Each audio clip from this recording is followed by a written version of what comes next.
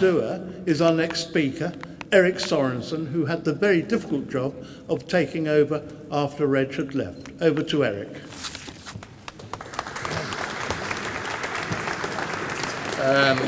Thank you very much, David. And in my 5 minutes, which David has allotted to me, 3. I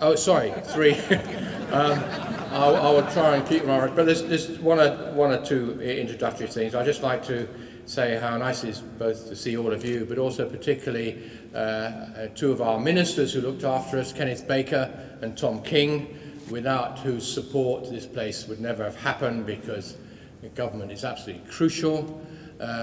Chairman Chris Benson, Michael Pickard, Jane Pickard, board members Penny Cobham and Conor Macaulay, and no doubt there are others who I've forgotten or not met, but anyway, welcome to those in particular who looked after us, and by golly, did we need looking after. I just wanted to build on a remark that towards the end that Michael Heseltine made about the perversity of this place.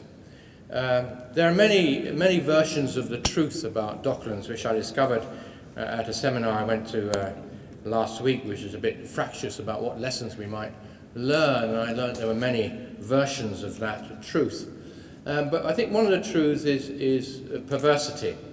And a couple of examples would be the way in which Reg in particular, when you said to him, I don't think that's a very good idea, he would come back and report, they think it's a terrific idea. And when they said to him, there's no money, he would come back and say, it's been funded. And it was that kind of manic, perverse drive which made him such a great man and such a great leader of this project. The other perverse example I should also give you is that when Docklands was formally set up through the legislation in, I think, 1981, it finally happened, the government at the same time cancelled the then version of the Jubilee line, and also the GLC cancelled the then version of whatever it was, the Northern Relief Route, the Southern Relief Route, which was going to link Docklands to the rest of London. So the project, of course, started with its full and unbridled support. And Reg knew this. Reg knew that in order to get anything done, you had to lie. You certainly had to slightly deceive, if lying is a bit strong, and you had to display the tremendous energy that he did.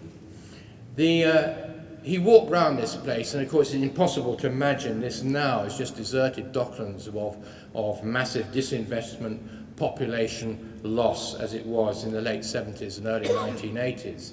And one of Reg's particular skills was to find attributes, the docks, some people wanted to fill them in, he thought they were value, the river side, the river walkway, the importance of waterside, and also he discovered, as he walked round, the old viaducts of the Blackwall and Docklands Poplar Railway. And this was going to be knocked down by the various highway schemes, and he said, no, no, no, we're going to put on a light railway.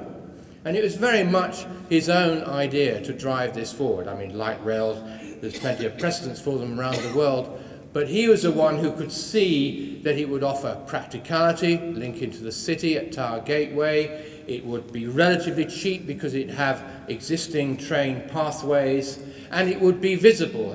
Reg was a great marketeer. He could see the importance of actually making this place visible because, as Michael Heseltine said, one of the other perversities of this place was it wasn't built by the Brits.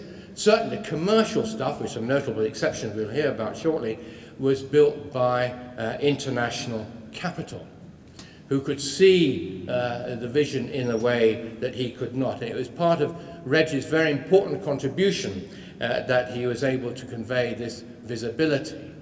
He also had this manic idea that we ought to have a short takeoff and landing airport, Stoleport.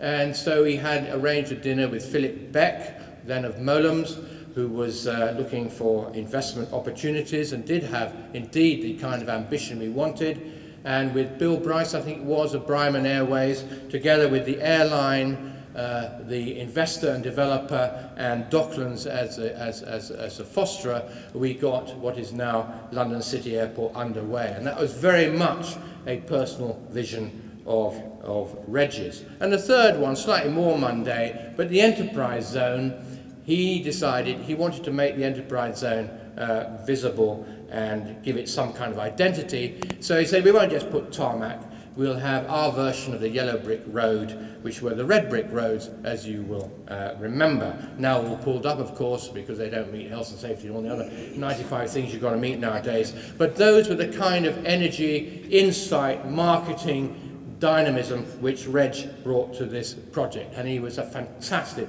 leader just at the stage when it needed to get going. Thanks very much, David.